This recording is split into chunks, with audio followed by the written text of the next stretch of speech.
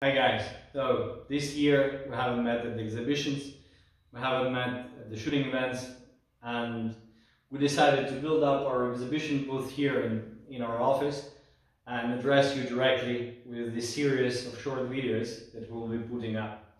So today we will talk about the AKILA Chassis System suitable for Blaser's bolt-action rifle R8, and in this particular case you have the full option with the folding unit, with the buttstock with integrated monopod, length adjustment, cheek rest, and high-grade walnut wood fittings. You can get this same version with polymer fittings, and now also with carbon fiber and also regular wood. But besides that, we can also offer the chassis without folding unit and with a regular buttstock without the integrated monopod, but with length adjustment and recoil pad adjusted, as well as on the buttstock M monopod, and this is buttstock light. So a lot of you ask, what do you get when you buy an AKILA chassis system? Do you need the metal work from your original stock? You don't need the metal work. You just need the bolt, barrel, magazine, and the sear block. And I can show you how you transfer it from your original stock into the AKILA chassis system. So every ACSR8 is supplied in a polymer case, and it's being supplied with a Torx T20 wrench in the user manual. Please go ahead and read it. It's quite informative. It has a lot of visual information, so every step is accommodated with a picture, and it's very easy. We'll take you through the process. So, first step, if you want to change from original stock to the AKILA chassis system, is you have to remove the parts that you usually remove, the bolt, the magazine,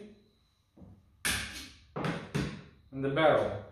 The barrel is removed with the same way as the original stock, with the 5mm Allen wrench. You have to unscrew the two nuts that hold the barrel in the aluminium bed. So, now that you have done it, you can install it in the AKILA chassis system, because we say that this is not the original. Yeah. Now, tighten the barrel.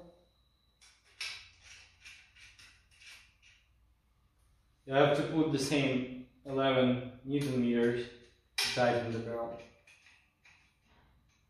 as you would do on your original stock. And now the tricky part, you have to remove the sear unit. To do it, you will need to use the supply with the chassis Torx T20 wrench, and then you just have to unscrew these two screws from on top of the stock with your bolt removed. So, now that you have removed the two screws, you just need to lift the sear block, and here you have another 3 parts: the bolt release with the spring, and the trigger connector pin. The trigger connector pin goes into the AKILA chassis system. There is only one place for it. It goes with the pointy side up,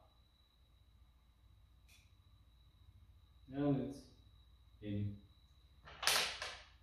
Now the bolt release, you just insert it on the side, and now we have to cover it with the sear block.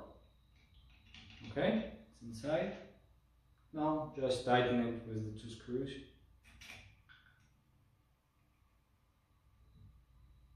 You don't have to over tighten it. 1.5 Newton meters, 2 Newton meters is enough. That's it.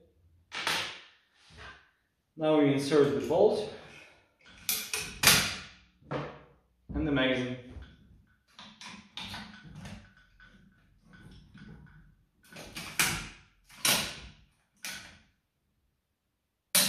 That's it.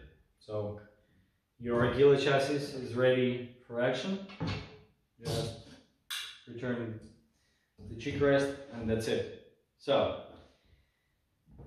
if we are to talk about the functionality, well, we wanted to develop a very rigid design. So as you can see, nothing moves on it when the stock is unfolded, and in folded position